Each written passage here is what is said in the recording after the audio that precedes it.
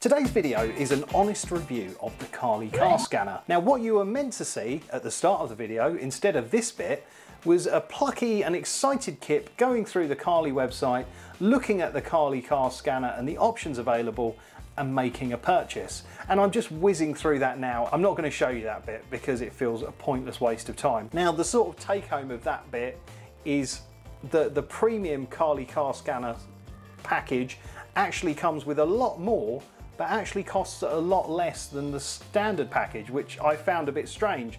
And I didn't really understand why until, well, you'll see at the end of the video. But yeah, I go through the ordering process and show the website and basically show you how to order it. And the reason I'm not showing you that now is because I don't think you should order that product. You can watch me use the product and see the issues that I had, which are sort of part of my plea to you not to buy it. What they don't make clear is when you're buying the premium software package, when you stump up your cash, you're just paying for a year's subscription. Sure, it's tucked away in the small print, but it's not very, very clear.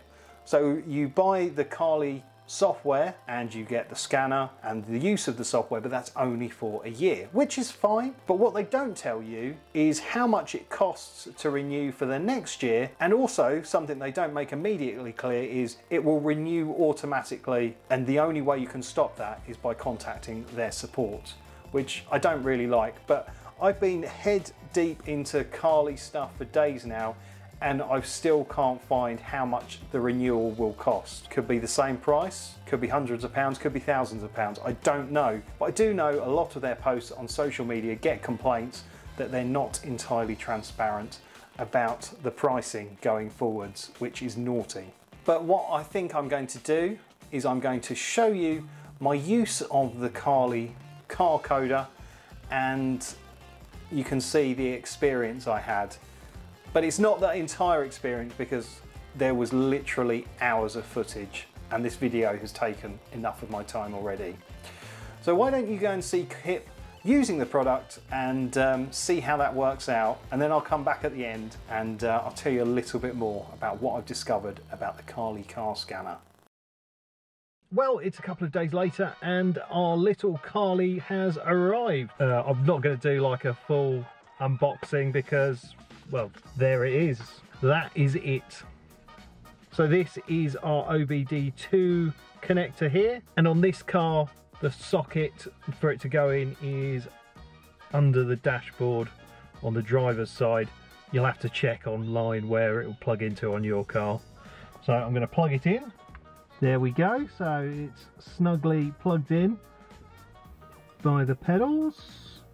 So I guess the first thing we need to do is go into the Carly app on my phone. Now I've already logged in with my account that I set up when I purchased the device, because I just have to blank out all the passwords and stuff anyway. So let's fire up the app and I will put it here. Okay, so let's select your vehicle, add new car, and we're in an Audi, and it is an Audi TT. Is it a TT or an S? It's a TTS. And what year is it? It's 2019 and it is a gasolina. So Carly would like to use Bluetooth, that's okay. And then we want the Carly scanner, connect. Oh look, there we go. So it's connecting to the car. Exciting. So preparing compatible functions. Do you know what? It might be just a TT and not a TTS. Don't think it should make too much difference. There we go, right. Just one more moment is generating vehicle insights. I dread to think what the insights are. This car is driven a bit too quickly, but always legally, obviously. Ta-da! There we go. So let's analyze any car issues. I mean, hopefully there's no car issues. Let's check for issues. That'd be so awkward, wouldn't it? But sometimes it logs sort of codes and things, but they don't automatically throw an error on the dashboard. It's just for like when the dealership plugs it into their computers, it might say that a little sensor had a wobble or something similar like that. as I mentioned earlier, it does all depend on what car you've got and what you can do exactly with it. I do think it's a little bit frustrating that you can't see on the website, put in your car year, put in your details, and it can go, right, you can do all of this will work, and these are the coding things that will work. You literally have to buy the device. And also, I'm going to see if I can find out how much it will cost to renew this next year. I mean, obviously the price will fluctuate, but who knows? Because this is going to take a little while, what I'm going to do is I'll just quickly speed things up, but I'll scroll underneath me all the cool people that have joined the channel. Remember, joining the channel helps it grow and means I can purchase stuff like this without having to have the video sponsored by the company and potentially be a bit biased. This is an honest review of this item. So yeah, let's speed through and check out these awesome people. First up, we've got those kit fans who are Matt Lovey's, JRC Electrical, For the Burbs and Mark C. Then you have to get up really early to beat the kit early birds, and those are Roberta some Dean Ball, Sean at Cablesmith Electrical, Wayne's Retro World, Tim Salt and Sorcerer Stan. Then I love these people so much and they love me too, and that is our kit lovers who are Richard R. Blaster, Bella Webster, Lawrence and Stairs Sticks Flippin' Fix. And she's still here, she is the #1 kit nutter, and that is Becky Boobar. Thank you, Becky, for your continued support. Anyway, on with the video. Oh, it's found one issue. Interesting. There we go, nearly done. Show results. Information electronics. Maybe that is when I used the Navman software to update the software, so that changed the software versions. Okay, so let's go into coding and we can customize the car. Let's have a look at what things we can do. Please click on check coding possibilities to check which coding your ECUs are supporting. Don't worry, nothing will be coded yet. Okay, so let's check compatibility for coding. So I assume at this point it's talking to the car's internal computer and seeing what things can be changed, if any. Something I would like to change, which I think might be possible, is I'm not 100% sure, but I think you can make it so the mirror dips when you put it into reverse, which is quite handy to do because this car doesn't have a reversing camera, and just having the mirrors tilt down so you can see the lines of the parking bay might be helpful. Right. Identification of compatible ECUs for coding is finished. Digital Garage can manage your coding backups. This way, all your backups are synchronized over all your devices and you can restore after you've reinstalled the app. That's cool. It takes a backup of the existing settings before you do any coding. So if there's an issue, you can go back to how it was. So, okay. Right, so topics for door module, passenger mirrors. Read out BTM. Okay. Release, lowering side mirror. What does this mean? Ah, there we go. Deactivates and activates the release for coding mirror lowering in reverse. Okay, so let's turn it to on. Maybe. On. Oh, synchronous mirror adjustment. Don't want that. Voltage below 12.5%. Okay. Well, let's start the engine.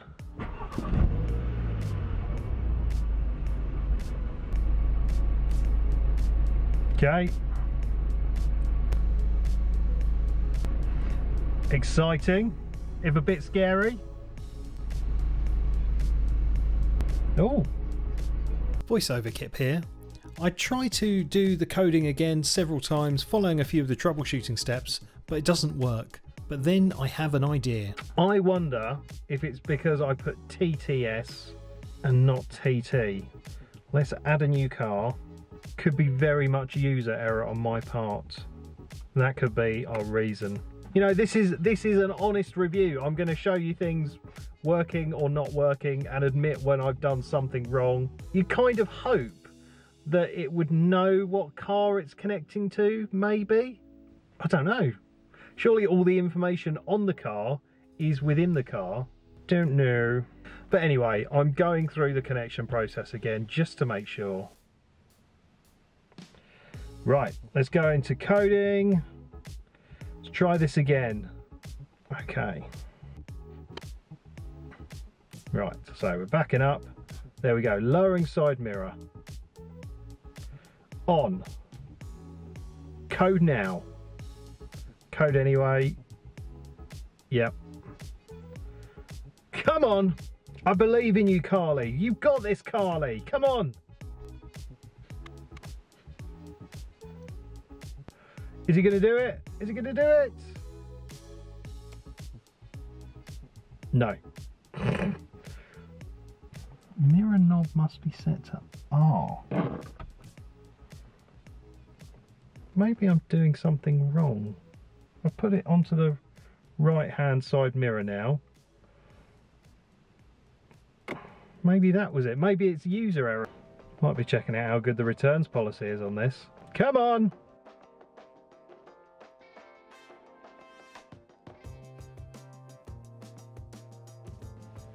Right, it said in the ZE section, didn't it, that we can look at doing this maybe?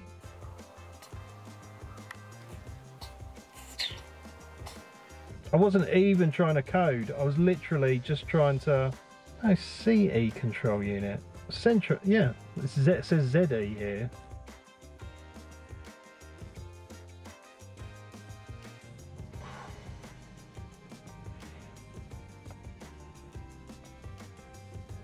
Let's see if I can go into another module. Oh look, this one looks better.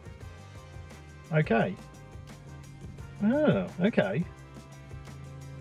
So we've got some stuff here we can change.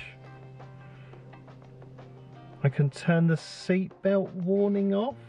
Come on, we've got to get at least something coding. Can we do a code? Is a code possible? No. I'm finding this whole process a lot more stressful than it should be. Maybe this review is going to be too honest. Can you be too honest? I mean, can I monitor live data?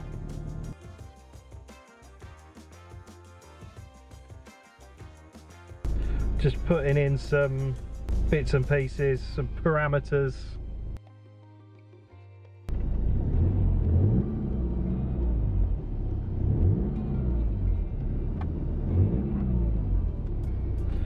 I mean, it's doing that part. There now follows a lot of footage sped up to 2,000 times of me trying the coding over and over again. The camera is overheating and shouting at me, and yeah, then once we cut back, the camera just sort of dies, which is probably a good thing because I was losing my temper. Camera's overheating, it's not doing the coding. Well, I've got my second camera and I'm in my car now, which is a Renault Captur. Now, something that I've discovered while I was inside the house and talking to Vicky about everything is her TT is a TTS. So maybe I didn't give it a fair crack of the whip, because if you remember, I thought it was a TTS and then thought, oh no, it's a TT, and switched back to a TT. But the coding failed on both. I don't think it's going to work, but I'm going to go back and try just to double check to give it a fair crack of the whip. But yeah, so I'm going to put it in my car, which isn't a super smart car like Vicky's, and we'll see what it can do, and maybe we can try some of the other features we've not looked at yet. So let's put the ignition into the first position and add a new car, Renault Captur 15 diesel. Okay, and connect. There we go. It's showing fewer features because it can't do the coding, so that's okay. So I'm going to do the used car check, and apparently what this does is it looks in the ECU and verifies the mileage of the car.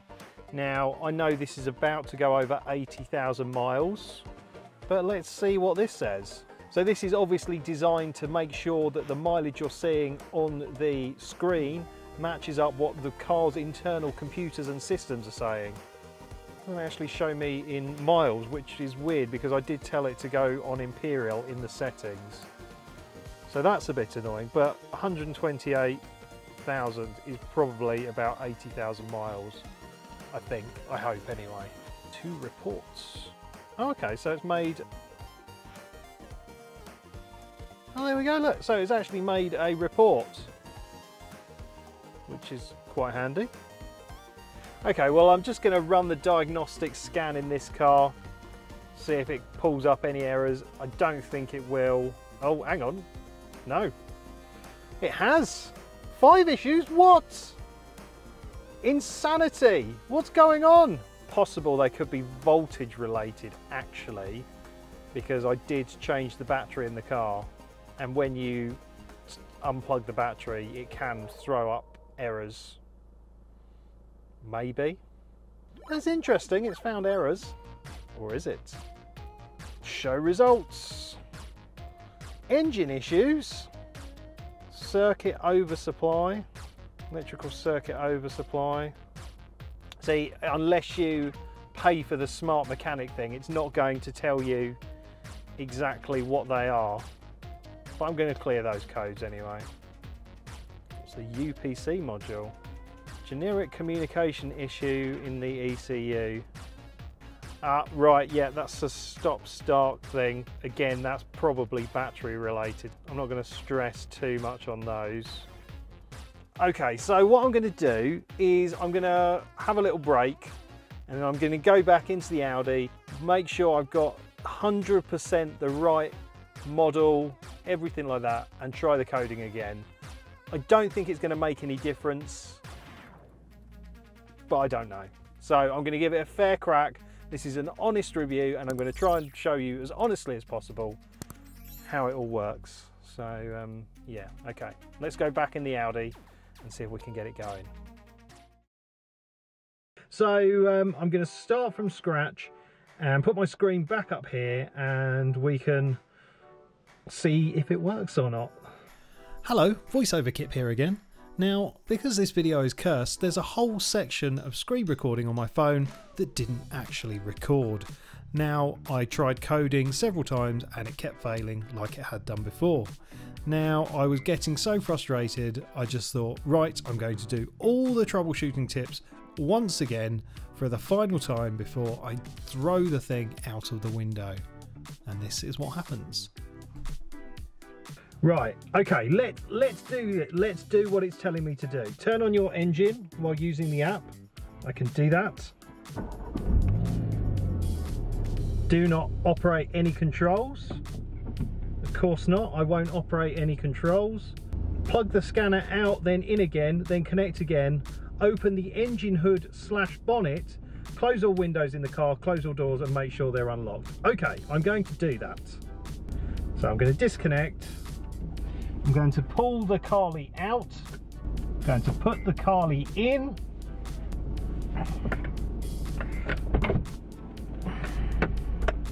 I'm going to connect again, and while I'm connecting, I'm going to open the boot, I'm going to open the bonnet just to see. Doors are shut, windows are shut. Okay, right, reconnecting again. Right. Come on.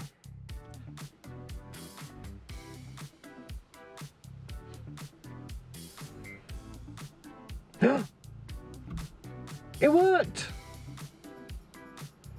Okay.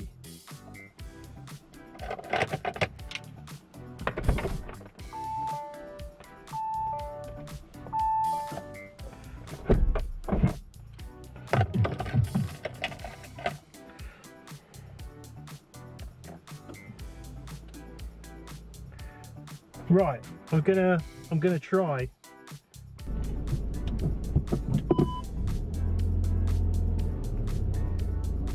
Right, okay, it didn't work, but it did. Remember, it said I needed to adjust something in the other module.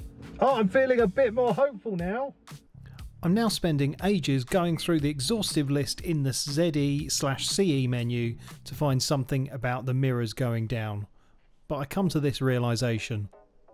Yeah, it said I'd also need to change the setting in the ZE thing, or CE, but it's not there. One step forward, two steps back, eh? Right, okay. It's not as easy as they make out. Right, let's try turning the seatbelt warning off. And also try changing the logo on the screen.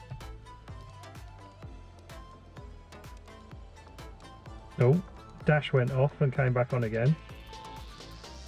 Right, it's definitely done something, because the seatbelt guy, who is normally down here, he's gone. So that's definitely done something. I don't know about the variant of the startup logo. Let me get out of the car. I don't know if that looks any different. Can't tell you. But definitely the seatbelt warning light is off. I think part of the problem is there's a lot of coding, but I don't think all of it is necessarily overly clear what it is. Like US side light front turn signal. Left front turn signal permanently activated. This coding only works with light switch in position 2. What does that mean?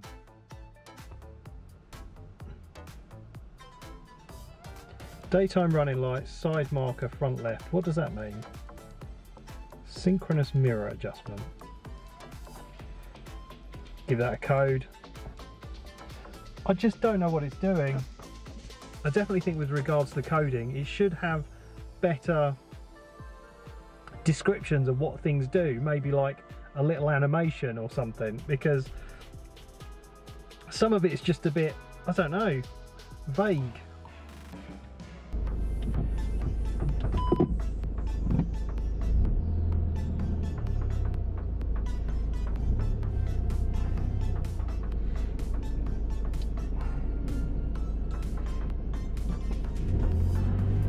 Mirrors aren't dipping despite them being set to.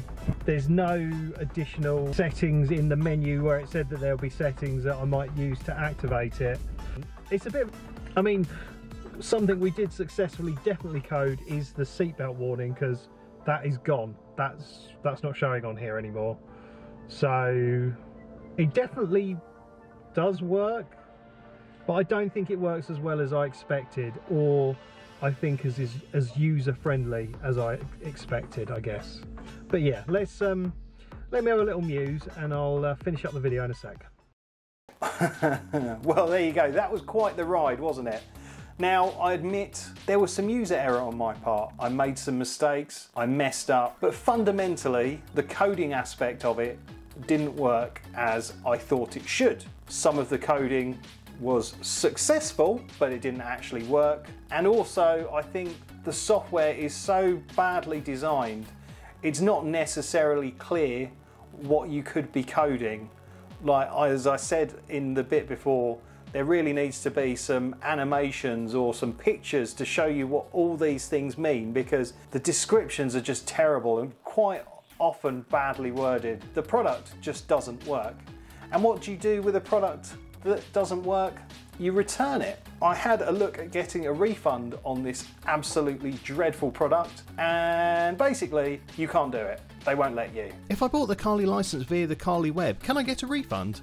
If you have ordered the Carly license via the Carly website, the return of the Carly app license is no longer possible. The cancellation right is lost upon the start of the contract performance. You agree to this policy by checking a box in the checkout. Because you buy the premium package, they've got some sort of disclaimer that you tick before you make your purchase that in very bad English, and I don't think it even fully makes sense, basically says that by using the software, you essentially give up your right to cancel. By placing the order, I declare my consent to the GTC, the data privacy policy and the terms of cancellation. I expressly agree the performance of the contract prior to the end of the cancellation period. I'm aware that the right of cancellation will expire upon the start of the performance of the contract. I'm aware that licenses such as the features and smart mechanic will be billed annually. The contact and the provision of the full version of the application will begin on closing the transaction. So going into the software and finding out that it doesn't work as intended, you can't return the product and get a refund. That is mental. And I've never seen anything quite like that before. I completely understand that they want to stop people just buying it, doing the coding if they manage to do it, and then returning it and getting a refund. But it's very, very, very dodgy, and I don't think it's legal, especially here in the UK. We do have rights as consumers, especially when you buy things off the internet. I think there's a 14-day calling off period. I'm in the United Kingdom. How can I send back the Carly scanner? Fill out this online form to process your return quickly and easily. Send your Carly scanner to the address below. Keep in mind, this is not a return label and you still have to cover return shipping cost. The Carly app license won't be refunded in case you purchase the premium package. For more information about our Carly app cancellation, please click here. And I don't think that they can do that, but they think they can. Now I think I'm going to have to do like a follow-up video to see how this goes and if I can actually get my money back. So please ensure you subscribe, because if anything interesting happens, I will put out a video. But yeah, I just don't really understand it. The website basically says you can fill in this returns form. We're not going to refund you because you've used the software. See, part of me doesn't want to send the actual device back, because if they're not going to refund me anyway, but equally I don't want it. I just want my money back. It's mad. And it might be that we are protected in the UK and I can get my money back because it's been less than 14 days since I bought it. But what about the people in the rest of the world where they don't have those consumer rights? You know, this is a global product. They push this product all over the world. You could find that you end up in a similar position to me where it doesn't do what you wanted it to do. You want to return it, but you can't, and they've taken your money. And to make it even worse is they will automatically renew your subscription in a year's time unless you get in touch with them. Like I'm potentially down 90 quid on something that doesn't work, and just, yeah, there's nothing I could do about it. I honestly am not sure how I'm going to work this out. So if you've got any thoughts, or you know anything about the law, or if you want to look at the Carly website and try and fathom it, then please do. But from what I've seen, they essentially say, you tick this box, you get no refunds. I don't think that's right.